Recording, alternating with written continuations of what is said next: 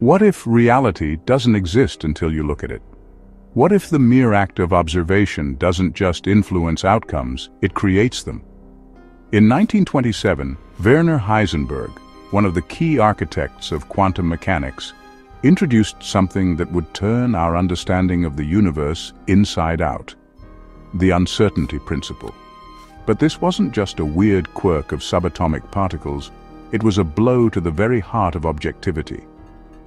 Heisenberg showed that at the deepest level of nature, the observer is always entangled with the observed.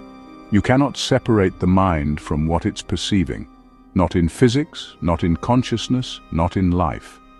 In this video, we'll go beyond the math and into the mind, exploring how Heisenberg's ideas hint at a quantum reality where consciousness is not outside the system, but inside the equation. Werner Heisenberg wasn't just a physicist, he was a revolution.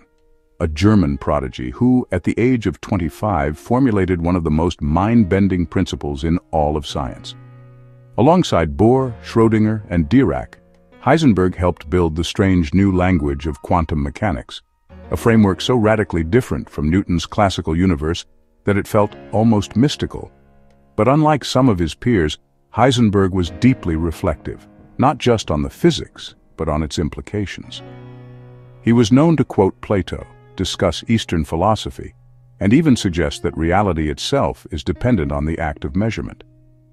For Heisenberg, quantum theory wasn't just about equations, it was about what those equations told us about the role of consciousness in the cosmos. At its core, the uncertainty principle says something simple but profound. You can't precisely know both the position and momentum of a particle at the same time. The more accurately you measure one, the less accurately you know the other. But this isn't just a limitation of our instruments, it's a limitation built into the very fabric of quantum reality. Subatomic particles don't have definite positions or speeds until they're observed. They exist in a cloud of probabilities, a superposition of all possible states. When we measure them, we collapse that cloud into a single reality. But the act of measuring is an interaction. The observer affects the observed. Heisenberg realized that you can't remove the subject from the object. The observer is part of the system. And this insight shattered the classical illusion that the universe is a detached machine, ticking away independently of our awareness. This leads us straight into what's known as the observer problem, a haunting idea that lingers at the heart of quantum physics. If observation collapses a quantum system into a definite state, what counts as an observer? A photon? A measuring device? A conscious mind? Heisenberg didn't claim to have all the answers, but he knew the implications were massive. In one of his most famous statements, he wrote, "What we observe is not nature itself, but nature exposed to our method of questioning." In other words, reality responds to how we look at it. This idea puts human consciousness, once thought to be irrelevant in science, back into the equation. We're no longer just spectators, we're participants.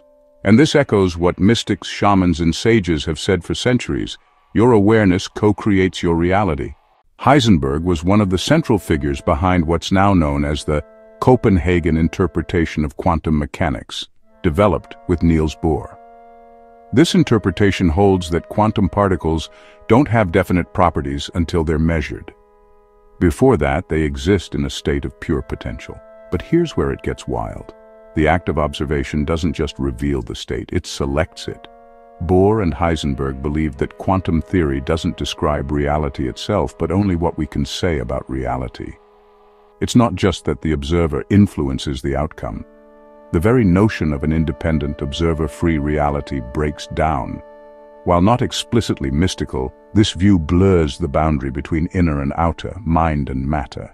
It implies that the universe doesn't fully exist in a measurable form until we ask it a question. Here's where things get even more interesting.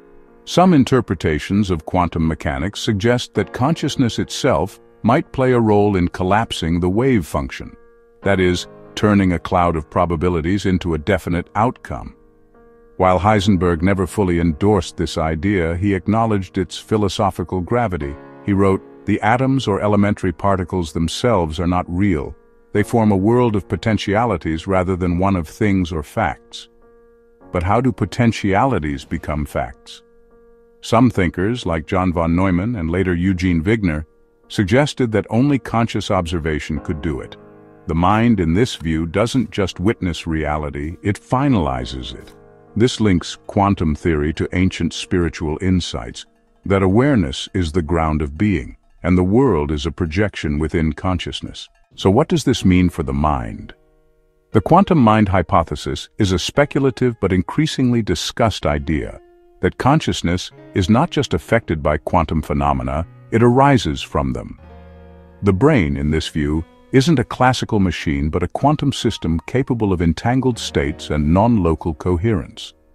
Heisenberg didn't explicitly endorse this, but his framework laid the philosophical groundwork. If reality only becomes definite when observed, and if the mind is the most refined form of observation, then perhaps consciousness is not produced by the brain, but filters through it from a deeper quantum field.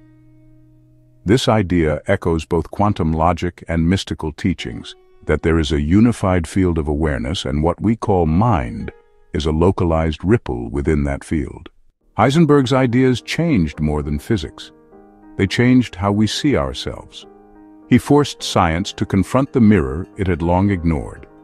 In a deterministic, objective universe, humans are irrelevant. But in Heisenberg's quantum world, we matter deeply. Our choices, our attention, our consciousness, they shape the unfolding of reality. This doesn't mean we can wish things into existence, but it does suggest that reality is responsive to consciousness. The observer is part of the cosmos, not above it or outside it.